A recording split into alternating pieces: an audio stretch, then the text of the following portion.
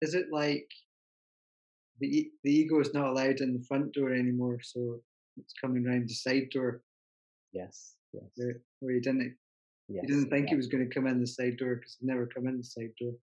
Always Yeah. come in the front door.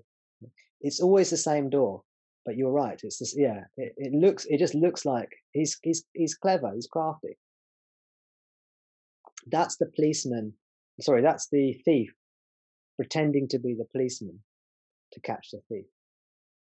You see, the ego comes back and goes, "Don't worry, I've got the situation sorted now. I've seen through the doership, done that. I've realized myself. I've done that. I've got it sorted now. It's okay, everyone. You can go home. Nothing to see here, guys. Nothing to see here. I've realized the self. I'm good." And then the ego's back on his throne again. You see? It's the thinking that me keeps on coming back. When you get a sense, a taste of ego, when that ego comes back, you're like, oh, I can smell it. I can smell that. I smell you. I can taste you. I can sense, I can sense who you are now. I don't need to think about it. It's like playing tennis. I know that shot wasn't good. I can feel it wasn't good on my racket. The way it felt when I swung, when I did that backhand, I can feel that shot wasn't right. I don't need to think about it because it's now that knowledge is being integrated into me. That wisdom has been integrated into me. I know the ego. I can feel it.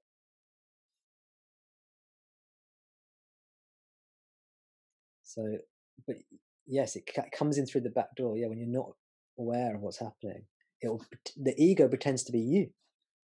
You see, that's the trick. The thinking pretends to be you. Thinking comes in and goes, "Oh, I'm feeling really scared now. I'm going to go mad." That's not you. That's just the thought arising, but it pretends to be you, and that's the trick it plays.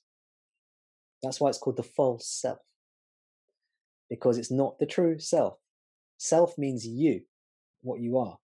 It's just a fancy word, or maybe not that fancy, but it's a slightly fancy word for meaning you. So it's the false self, meaning it's not really you, but it pretends it's you, and you somehow believe it. Now, if you want to be really accurate, you actually never believe it. It's the false self that believes in the false self. Wow. You are never subject. You actually never. As the ego falls away, these teachings become clearer and clearer, because the ego is the distorting factor. And as when ego is very strong, that's tamas. When it gets weaker, that's rajas. As it gets weaker still, it's mixed sattva. As the ego gets weaker and weaker still, it's sattva. When the ego is gone, that's pure sattva, or jnana, wisdom, self-realization. You see?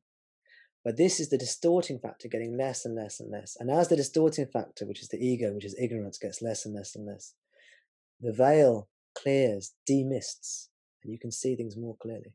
And you realize that there was never any illusion. There was never any ignorance. There was never any ego. It was all an illusory process. So you never actually ever believe you're the ego. It's just the ego believing it's the ego.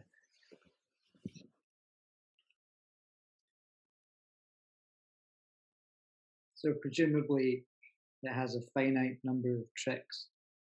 It's got one trick. Ah. One trick. Oh, that's good. Yes. But it will use. It's like that magician, one trick, and it just uses that one trick again and again and again, and you get fooled every time. And it's got different variations. It's got countless variations of the one trick. And the one trick it has is called ignorance. And it's when it pretends to be you. That's the only trick. And you believe it. But you never really believe it. Because you're the self. The self never believes anything. The belief itself is within the domain of the ego. There's kind of hypnosis going on. It's kind of I don't know, seeming entanglement where there is none really. So as it's becoming more subtle, is it becoming less powerful? and easier to Yes. manage.